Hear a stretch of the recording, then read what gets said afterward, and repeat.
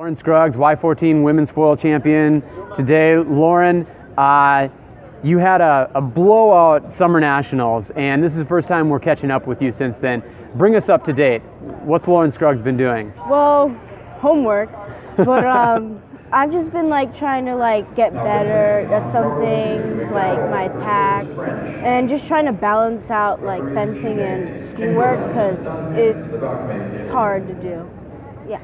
And what's the biggest challenge for you in achieving balance with schoolwork and fencing? Well, it would be trying to go to bed on time because after practice, I might have some homework to do. That's the hardest part probably.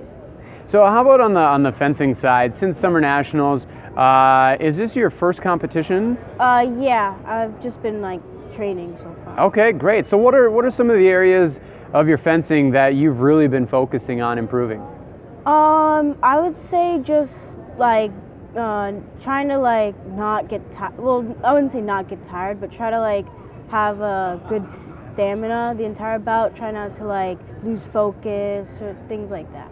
And would you say stamina, conditioning, and focus before were strengths of yours that you're trying to enhance, or were they weaknesses that you're just trying to correct? I was pretty good. Occasionally I'd get really tired, and then it would just mess up my entire bout. So that was a big thing.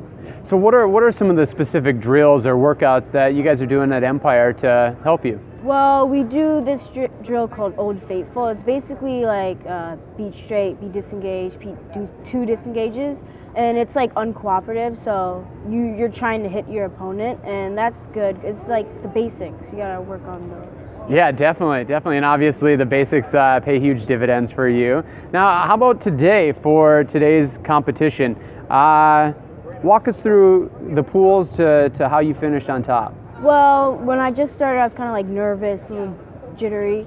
First competition jitters? Yeah, but after I started just getting in the mood, kind of just getting in the flow, going, I was just I wasn't attacking too much or just parrying too much. It was in between. It was really good. And do you often feel kind of those pre-bout jitters in a competition? Not really. Occasionally, but as soon as I start fencing, they just go away. Okay. And are there certain exercises or mental drills that you do to kind of settle those nerves? Not really. It's not a big problem for me. It might be for other people that I know. So yeah. All right, and on the fencing side, as the day progressed and you got further and further into the competition, what were you feeling with your first competition back? Well, it was pretty good because, when you keep on when you win a bout, it's oh yeah, getting closer to gold or something like that. So I was feeling good because my first competition back. And is that a focus that you have throughout the competition? Is that final bout and taking home the gold, or are you approaching it more step by step? I do it more step by step. I feel when I think about oh, I'm gonna win, it kind of messes up my mental whatever. Because if I lose, it's more oh, I didn't get the gold. But if I just take it step by step, it's not as bad, and I can just focus more on fencing rather than the medal. Yeah, now coming home with the gold medal in the Y14 event here, what do you have ahead of you for the rest of the weekend? Well, I have juniors and cadets, and it's just an achievement too. I can go back home and say, oh, I got this, instead of coming home empty-handed, I guess. So, yeah. And do you, now that you have one of gold and one of the 3, what are your expectations or goals for the remaining 2 competitions? Well, I'm kind of new to cadets and juniors. I'm only 12. So just try to win as many bouts as I can, probably. That would be my goal. Excellent. And what's your current rating in Y14? I'm not sure.